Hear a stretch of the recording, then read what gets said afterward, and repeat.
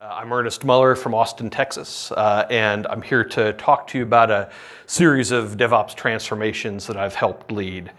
Before you ask, no, I am not Paul Blart Mall Cop. I get that question frequently, but I spent first 10 years of my career in Memphis, Tennessee, working for both FedEx, like huge enterprise IT, and then startup IT. And then I came to Austin and embarked on a series of 4 DevOps transformations, or that's what they would be known as once the word DevOps got invented. And so what I wanted to do is just share with y'all, like, this isn't a big theory talk. I'm gonna go through the 4 different transformations I was part of, explain the problems, explain what we did, explain how it turned out, and show you kind of four different ones that are designed to address 4 different situations. So the first company that I worked for in Austin is called National Instruments. They make test and measurement hardware and software for the scientific and engineering market. Their products help power everything from the Super Collider to Lego robotics. Has anybody here ever used LabVIEW? All right, we got a couple LabVIEW users. So my first job there was managing web systems team. So the National Instruments website was very important to their operations. Like a lot of sales went through it, half their leads, all their product information, and they had a large team of developers working on it, and hundreds of applications and a variety of stacks. It had moved over time from Notes Domino to Oracle PL SQL, like straight PL SQL, to Java, to variety of things, and that they were aggressively growing. So the problems that we faced there was the previous team management had been actively anti-automation, and I don't know if any of you have been in a place like this, but his theory was that if you built a system to do it, you would forget how to do it. Therefore, you needed to do it manually all the time.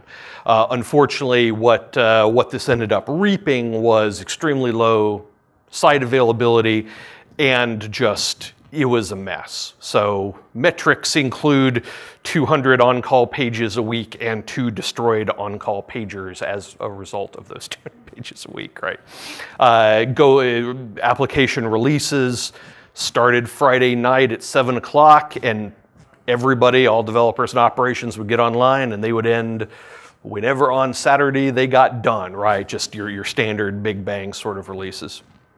And so my team, it had been formed out of the other IT infrastructure teams because they had learned early on that we had your standard IT infrastructure set up of Unix team, Windows team, network team, storage, like 8 different teams. They figured out pretty early that having all of those folks trying to support the website was destined to failure, so they put us in as like a glue team. And today you'll see some people be like, I'm going to put a DevOps team between Dev and Ops, and that's what that looked like. So what we did there, the first step was stop the bleeding, right? So when you have 200 pages a week and all this downtime, you don't really have a lot of opportunity to do anything else. So getting metrics, kind of starting to track quality of life, doing root cause analyses on those 200 metrics and figuring out what it is that's causing them. And doing all that is kind of your first step. And then we automated our way out of some of that. Automated service restarts, application deployments, essentially trying to cut out big chunks of the work that were going on so that we could then automate higher value things. We really worked a process up where we hadn't yet, like DevOps wasn't a thing yet, right? So we didn't figure out the whole embed people in the teams, but we did come up with a process that the development teams should look at during each phase of their service. It's like, okay, you're designing the service, here's the operational questions you need to ask yourself. Okay, you're coding it, here's, and so we did a lot of that. And then once we got out of under the big crush, we started partnering with both the apps teams and the business. It used to be kind of business team talks to developers, talks to operations team. So one of the things I did was get us a seat at that initial table and drive some common goals. You know, the marketing department wanted higher performance and availability and all that, but frequently that was treated as an operations problem, not as a everyone problem. And so we got through that, and after a while, like, we got staffed up, we got really good at this, and we formed a security practice and an application performance management practice, kind of centers of excellence. A lot of our developers in that organization were hired right out of college. They're still one of those places that does a lot of hiring for talent. The people in the operations team tended to have more experience, so a lot of the more high-level things ended up finding a home with us. So this worked pretty well. So the thing that I'm the most proud about is that the director of marketing really started to value our team. Before that, he barely knew we existed, right? But he eventually said, you know, you guys, you know what it is that I'm trying to do, and you help me do it. And we improved, you know, we improved the quality of life of the engineers. We improved uptime, but it was not an unqualified success. So we improved a lot of things, but in the end, we were still the bottleneck. So I remember one meeting I was sitting at, and it was the business and apps and all of this, and they're just like, yeah, the web admins are doing great work, all this, but they're still the bottleneck of us getting things out. And that was my first kind of epiphany moment. I said, you know, we've invested a huge amount in tooling and in process and in doing all these things. And whenever I talk to other people in the industry, our vendors, they are very complimentary about, you know, it's like, oh, you guys are doing some very, very high-end stuff. But there has to be something fundamentally wrong. Like, if this is the amount of success that it's possible to have pushing this much work at it, like, that can't be right. There has to be some other solution, right? There hadn't been any DevOps days yet still at this time. The Velocity conference had just started, and that was, we had gone and started, you know, hearing some of the things other people were talking about. So the next thing that I did was move into a different role. So our engineering department decided it's time to get into the world of SaaS products. We hear the kids nowadays love SaaS products, right? So they started a greenfield team, and they tapped myself as a systems architect and a number of other people from our IT organization to come over and start that. And they had a number of ideas of products they wanted, but it was all also experimental, right? It's like, well, is this something we can do? How successful can this be? And so, given what we had learned, we went in with some initial decisions. So they said, okay, well, what do you want to leverage out of IT? What do you want to leverage out of engineering? And we said, you know, we want to leverage exactly nothing out of IT, right? Because we had learned the hard way that their goals weren't aligned with the sort of things we needed to be doing to ship products. Even just in the previous role, we had gotten to where we had okay kind of DevOps collaboration. I would say our ops collaboration was pretty bad, right? And as a team, as our values shifted to align with that overall web team and say, okay, well, we need to roll things out faster, we need to provide you self-service, we found ourselves having trouble with the other infrastructure organizations because those weren't their values, right? Another breaking point I had early on was we brought in VMware. And so it took me, in general, it took me 6 weeks to get a new server out of all those teams, because of course, you would have to go from the Unix team to the network team to the data center team to, you know, and so on, right? So we put in VMware. You know, VMware comes in, does demos. Look, provision new server, 15 minutes. It's all good. Okay, so we brought that in, and then guess how long it took me to get a new server? 4 weeks, because the turnaround time for Dell to ship the server was removed. But all of the, I started to realize, it's like, okay, it takes 15 minutes to make it, and we have 4 weeks of overhead. Like, really, is that really okay? And IT organizations up to that time, they felt like that's okay, but it's not okay, right? So, so we said, never mind, we're gonna host it all in Amazon. We're going to use engineering's processes. So the engineering department, they have a lot of ISO certifications and stuff like that. You had to do design reviews, have design documents, had a whole new product introduction process. So we adapted that to Agile and we used that. We had to give up all of our old tools. We had invested a lot in tools, application performance management tooling, but it was all either network-based or its licensing wasn't cloud-friendly, because again, this is kind of back in the day, right, where most people's licensing wasn't cloud-friendly. We knew that security was going to be a huge barrier to adoption for these products. For example, one of the products we were coming up with is called the FPGA Compile Cloud, where people would upload their FPGA designs to be compiled. Well, that's super sensitive intellectual property. So we felt that both security and a lot of the other operational attributes, we felt like those were important to be kind of product features, not just something we were doing as a tax to produce the product, but that if we leaned forward on security, that would help us actually gain adoption of the tools. Then also we decided we needed to automate from the beginning. And we actually ended up developing our own tool. We had a lot of requirements to do some Windows automation, stuff like that. This is back when Chef and Puppet and whatnot, they existed, but they didn't have much in the way of Windows support.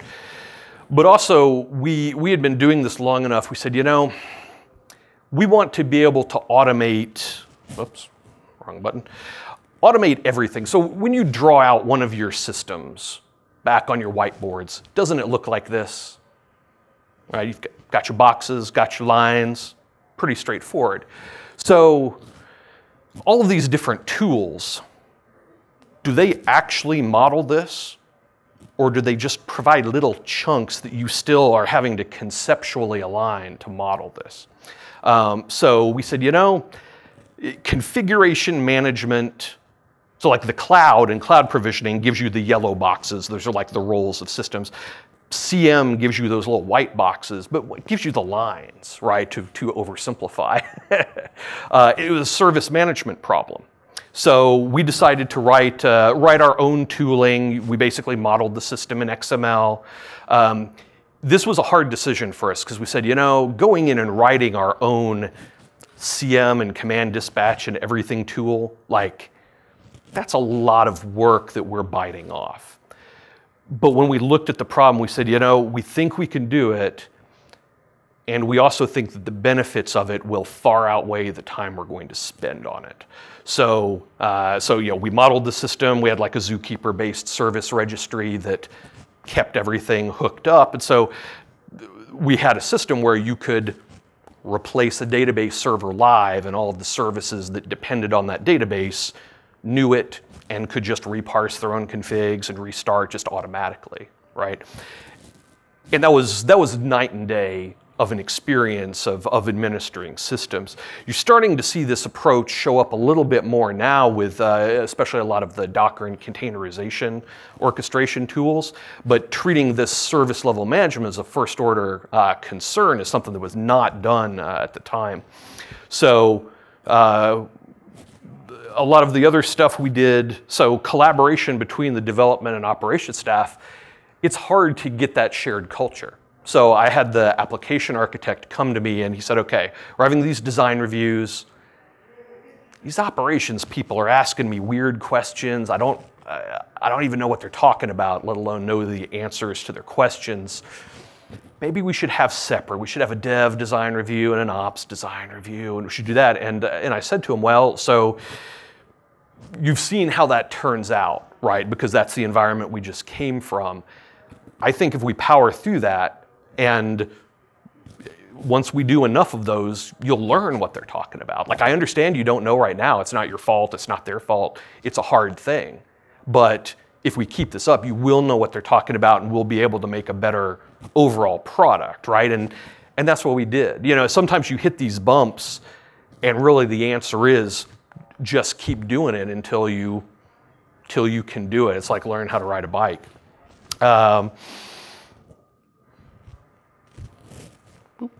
So the big result here was that we discovered we could release software as a service applications in a third of the time that our organization could release software applications. So the average time to market for an NI software product is 3 years. SaaS product, we did this for 3 years and we delivered 1 a year, even with the hit up front of developing our own whole provisioning system. So that was a huge validation of the approach. Also, like our uptime was 100%, whereas the system we had just worked on that we could still see there at the same company was not trending to 100%. And so some of that, well, it's greenfield, and greenfield's always easier, right? But on the other hand, results are results. So it's like, is that a fair comparison? I don't know, but we've got 100% uptime, so to a degree, the fairness doesn't concern me all that much. So meanwhile, the DevOps revolution had kicked off, right? So, and we had gotten hooked into it, kind of the quickie timeline. But a lot of the key DevOps folks came to Austin and did a thing called Ops Camp Austin in 2010. And out of just pure luck, I happened into that. I thought it was some local event, and I showed up, and I'm like, I recognize a lot of these guys from Velocity and stuff. What's going on? And so that out of pure luck, I kind of got tuned into it. And that was a big help because a lot of what we had done to this point, you know, now you have the benefit of a billion presentations that say to do a lot of the things that I just said we did. We didn't have the benefit of that. So we weren't sure if we were going the right way or if we were going crazy rogue. Right, we're like, develop our own service management system, like nobody else is doing that, or like, are we just stupid? Is that our problem? But this really helped us understand, and as a result, I really value that ecosystem. We started a DevOps Days Austin immediately, and that's still going on. We're in our 5th year, so come on out to Austin this year for DevOps Days. So my next job was at Bazaarvoice. Bazaarvoice is a software as a service company that does ratings and reviews as a service. So, for example, if you go to walmart.com and look at all the product reviews, those are actually collected, curated, and hosted by a third-party service, right? So very large scale, because like we weren't doing that for one retailer, we were doing it for like 30% of leading brands and a lot of the top retailers, right? So, so very large scale systems. My first job there was release manager. So they had been making the transition to Agile and had hired up a bunch of engineers. It had started off as a more marketing-driven company that outsourced a lot of its engineering, but they decided to pivot into a more engineering-driven company. So they brought a bunch of folks in, moved to Agile, and they tried to move from their kind of big 10-week release cycle to a 2-week release cycle as they started going into sprints, and it failed awfully, right? So, you know, they're like, great, release, and everything fell apart. So they said, okay, well, let's bring in somebody that's going to help us make that work. And so that's where I came in. I didn't actually have a team. I was working with engineers on the various development teams. So this was your standard first-gen SaaS product, right? So still kind of monolithic in architecture. A lot of branching, very low percentage of automated testing. And those two things create a vicious cycle, right? So the longer your cycle is, the more tempted people are to make late check-ins because they're like, wow, we can't wait like 12 weeks for the next release for this one because Cabela's really wants it or whatever. And so those releases were always slipping. They always had issues. There was a lot of kind of, you know, devs would throw it to the QA and then QA would throw it to operations, and that was the process. And then also a lot of the other teams that were stakeholders in this, they felt like they never knew what was going on. And as a company that's producing a SaaS product, like it's not one of your portfolio of products, it's your primary product, everybody in support and implementation and sales, like they wanted and needed to know what was going on with this system. But they hadn't moved past, sure, a lot of you have IT organizations where you shake your fists at them because they never tell you anything about anything that's going on, and that was the pain that they were feeling. So this was different, right? So my previous two kind of DevOps transformations didn't really have much to do with the release process. Even the SaaS stuff at National Instruments, we got to where we could release anytime. Continuous deployment wasn't part of what we did because that wasn't the problem we had, right? Here, this is the problem we had. So when you do DevOps, like you can't just take the formula and be like, well, continuous integration and delivery, that's going to solve your problem if you don't know what the problems are. So a lot of our problems had a lot more to do with systems management in those previous roles. Here, product management supported us in letting the dev teams take off a couple sprints to essentially up their percentage of regression testing, automated regression testing. We did some core tooling. We changed the branching strategy to trunk only. So there's trunk, and then there's a single release branch that we cut right before each release. The only thing that can be checked into it are fixes for critical bugs that have been found in that release, right? We put responsibility on the original developer to shepherd that change all the way through to production. It's like, no, you don't reassign that JIRA ticket or whatever, like that is your change. You need to make sure that it makes it through all those steps. If it fails in test, if it fails in deploy, like it's your problem, that's your baby. You need to make sure it gets all the way through. And we did a lot of communication around the releases. This is something in my previous roles as well. I had a lot of luck with really just ramping up the level of communication, both to direct and indirect stakeholders. I mean, I would have people come into my office where I kind of looked like they were on the verge of tears, and they would say how happy they were that somebody was finally telling them what was going on. It's like that release got delayed a day or whatever, and like they really needed that information.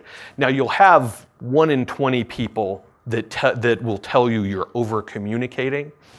Those people are assholes, and you need to ignore them. Right? Tell them that you got a junk folder in your email for a reason.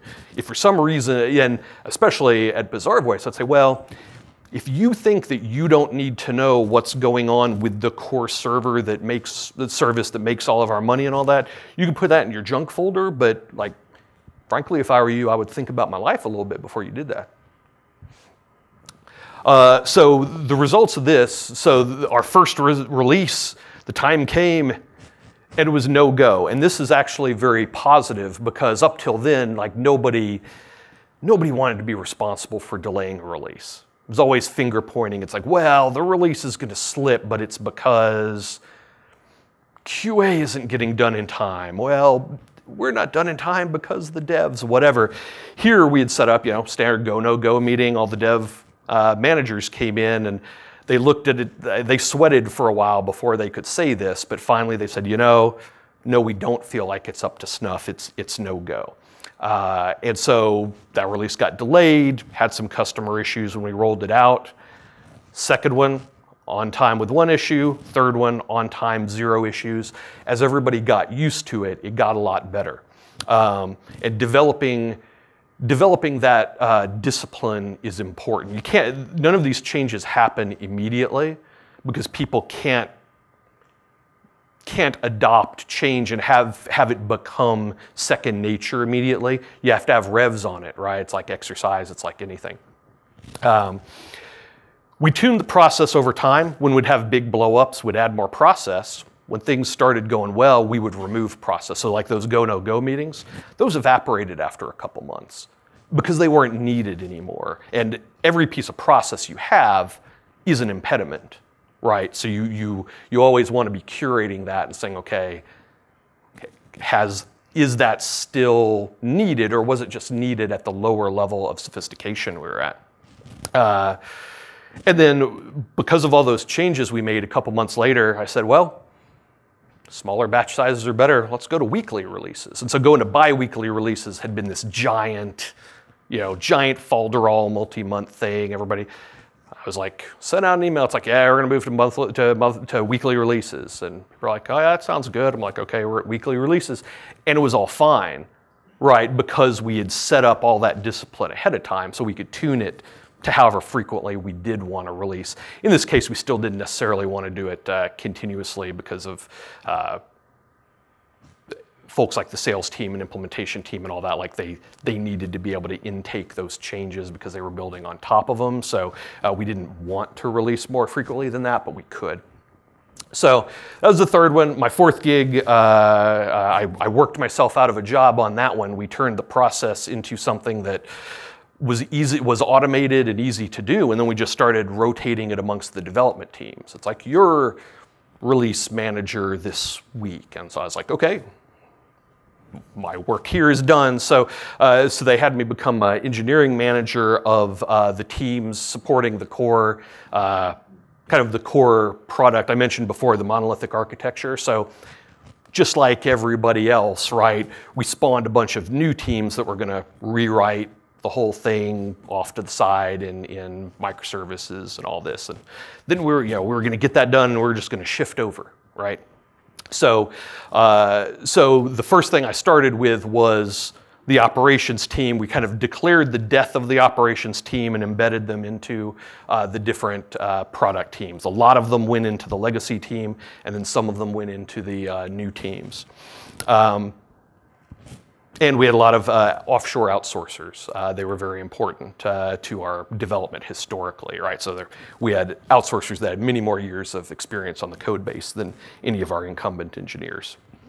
So problems here. So who's heard of the strangler pattern, at the conference? So that word hadn't really been invented yet. So we had this assumption that we were just going to build up the whole existing stack, but brand new in like 6 months, and then just shift over, and it was going to be great, right? Hint, please don't come up with that plan. That legacy stack is still in existence today. So eventually we pivoted into more of a strangler pattern, but we didn't think that's what it was going to take, so we made some decisions that kind of put that team behind the 8 ball a little bit. Especially because even though we ramped back new product development, we had huge data load, and that data load was doubling year over year. So people would say, well, you don't need to do new development. We're not adding big new features. I'm like, so being able to geometrically scale your data stack is a feature. Like, I don't know if you know that, but it's a feature. So we were growing. Black Friday was a huge deal for us because, of course, it's a big deal for every retailer pretty much worldwide, and we're hosting most of them, right? So that's something where we'd serve out 2.6 billion review impressions during one of those periods. We had kind of poor SLA on our support tickets that were escalated to engineering, and we had a lot of compliance needs. So as a growing international company, right, besides your kind of SOX and ISO and normal stuff, TÜV, AFNOR, like all the kind of Europeans are a lot more touchy about privacy and security and stuff like that. So they have some more prescriptive kind of standards. So what I did, I had actually moved the ops teams to Agile first. This is kind of interesting. I moved the ops teams to Scrum, and then when they moved and joined with the devs, like they taught the devs Scrum. Like, you don't usually see that. That's how it just evolved. And that didn't work immediately. So I had like a 40-person team, most of which had not been trained on Agile. So we tried to break them up into 4 teams and all that sort of thing, but it took a couple tries for them to really get it. And the other big thing is balancing your backlog with your interrupt-driven work. This is something I could talk about for 15 minutes, but I'm running low on time. But that's something that operations teams, but also your development teams that are balancing new feature work with sustaining work. That's a key issue, and we tried a bunch of different ways to do it. And again, developing custom software, like sometimes you need to do that. This was a visualization we put together for the metrics for our system, because we had monitoring systems where you had 20 linear feet worth of Zabbix metrics. But they didn't really, it was very hard for that to tell you at a glance how your system was going. So we built one, did some more stuff, blah, blah, blah. So this worked out very well. We got our customer support SLA up. We started measuring everybody's velocity once they went to Agile, and we could see that it was growing continuously using that embedded model. And we successfully weathered those Black Friday spikes. And as I mentioned, we had to pivot to the strangler pattern for the new stack. But also all that automation, it made compliance easy. There's one time where we had some ISO auditors in, and they wanted to know about backups. And so I showed them the Confluence page and then the links to in source control where all the automation just automatically did all the backups and had retention times. And they were like, oh man, this takes us weeks in a lot of places, like done, you know, and that DevOps approach, it helped us really fly through a lot of those things. But one of the most important things, I'll kind of close with this, is quality of life. We talk about culture a lot, right, in DevOps. We don't necessarily put the fine point on it and say it's about quality of life. So that whole Black Friday period, it's huge for our company. It's huge for our customers. It's a big deal. We do months of prep for it. But we didn't have a big, crisis room. Everybody's working at the office over Thanksgiving weekend. Everybody went home. Like that's that same visualization y'all just saw, and it's running next to my family's turkey and cheesecake, right? Because that's what you want. A lot of the benefit of these things is that you're able to conduct business in a much less interrupt-driven, much less crisis-fraught thing, and that has a lot of benefits to your business, but also has a lot of benefits to your people, right? And if your engineers and all of your people are, not dealing with conflict and not dealing with painful interrupt work and not dealing with repetitive work, that's when you get their initiative, that's when you get their innovation, right? And so that's where you go with that. And so the end here is basically help your people, improve your latency and your bandwidth. So everybody talks about the value chain, right? And you're trying to shorten the steps in the value chain. That's kind of improving your latency from the network point of view. You also need to try to find chunks of work that are going into that pipeline that shouldn't be and automate them and get them out of the pipeline at all. Don't be penny wise, pound foolish. So we were never able to embed DevOps engineers into the teams in the National Instruments gig because we didn't have enough. Like I came up with that idea out of my own brain and we tried it, but we were like, well, you're gonna have to cover these 3 dev teams and you're gonna have to cover these 3 dev teams. And that doesn't work, right? And a little bit of hiring 2 more ops engineers or whatever, if it allows you to go from playing man to zone, right? Or from playing zone to man, that gets you a huge benefit. And my other 2 points that I won't read to you. Any questions?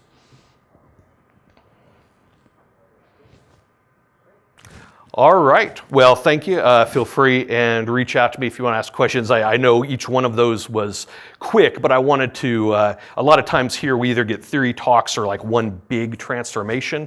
And I wanted to show how, you can kind of go through a series of them that have different problems and apply different techniques and see how that works out in practice.